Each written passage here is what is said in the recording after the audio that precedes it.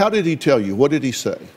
As I remember, it was that he said that he was sexually attracted to little girls, but that he was not acting on it.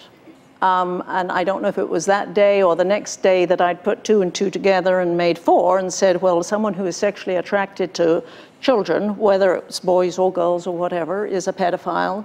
His assurance that he was not acting on that, I believed it, and I still do. So. Okay, and that's what I said. This really, for you, comes down to believing what he's telling you. It is. It comes down to the fact that you believe that he's never acted on the urges. That is correct. I've seen no evidence of it. Because you don't in any way endorse child molestation. Absolutely.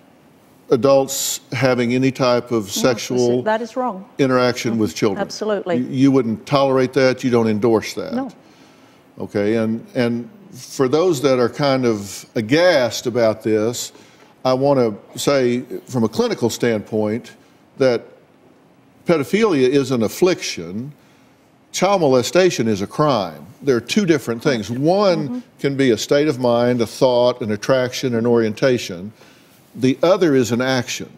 And you can have one without the other. That is correct, and I think that's where most people are confused. Not all pedophiles are child molesters. Right. And not all child molesters are pedophiles. Exactly.